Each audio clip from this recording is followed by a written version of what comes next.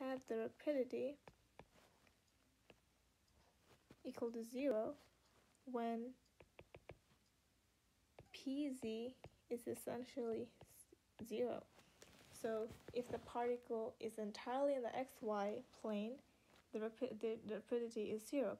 On the other hand, let's say if the particle is moving along the z-axis, what happened in that case, we have pz, or the energy is essentially, if the particle is moving in the z-axis, in that case, E is essentially pz. So in the bottom of this denominator, you basically have 0. And then what that leads to is you have a natural log of something divided by 0. So you have natural log of infinity essentially, which is basically gives you infinity here. So you get our rapidity of infinity. So when the particle is moving in the positive direction of the beam axis, it becomes infinity. Similarly, we can show if the particle is moving in the negative z direction, the bottom term in the rapidity of the natural log, it becomes negative infinity, which gives you a natural log of negative infinity, which is basically negative infinity. So you get a zero rapidity of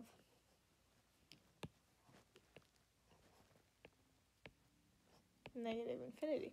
So we can very well try to define the position of a particle based on this rapidity term. Now we're going to show that this rapidity is essentially invariant, which would be a good thing for the particle physicists, because then you can essentially say or look into the particle's position along with its azimuthal angle.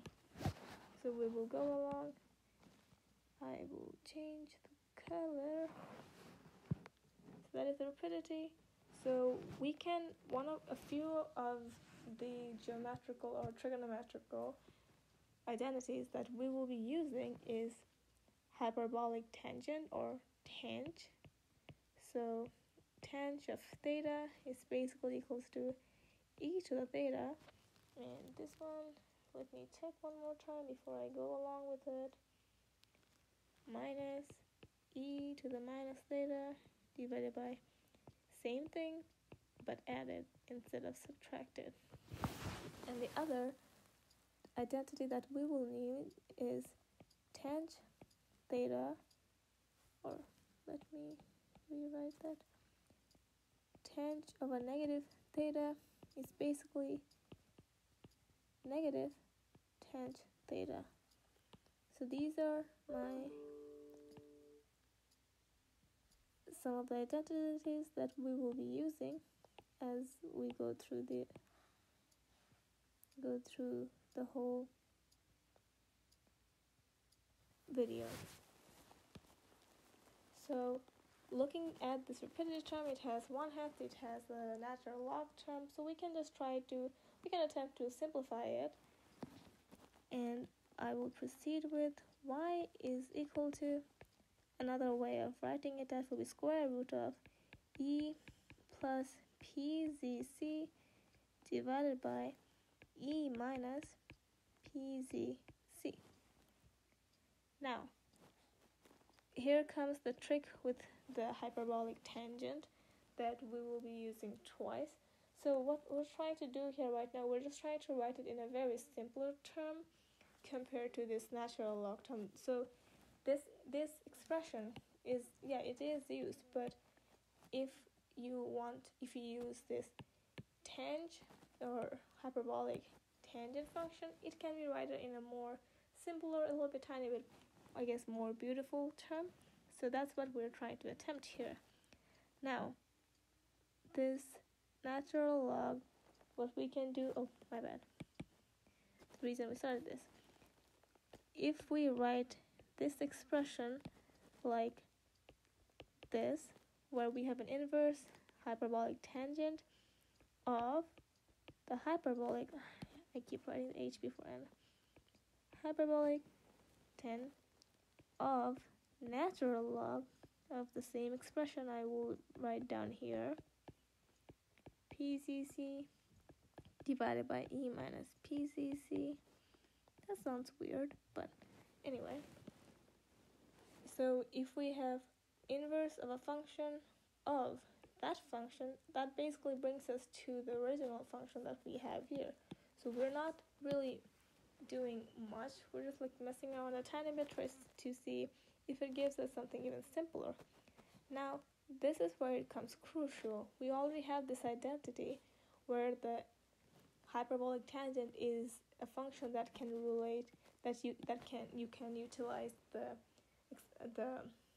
exponentials. So we can write down the inverse tangent of, it will be a rather big expression, but let's brave our heart and go with it.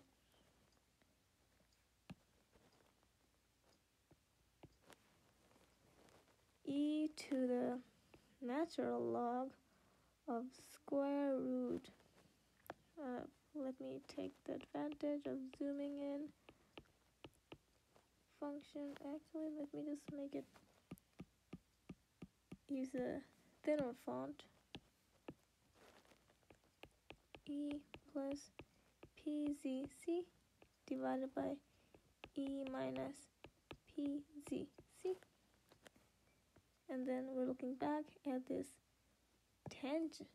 the identity. This gives us E to the natural log of square root of the same expression, E plus PZC divided by E minus PZC. We will repeat with the denominator of this hyperbolic tangent with natural log of, this is actually getting quite tiresome, repetitive. What is the word that I'm looking for? I can't multitask. Plus E to the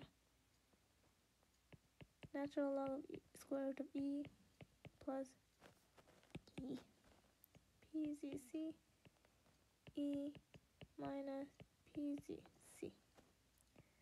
Closing down that entire expression, go back to my usual thickness of the pen. Now, from natural log identity, we know E to the natural log of A is basically A.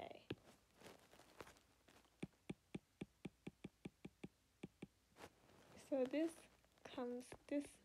big expression comes down to inverse hyperbolic tangent of square root of E plus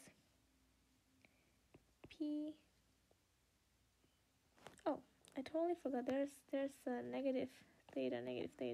That could have been a huge issue. So negative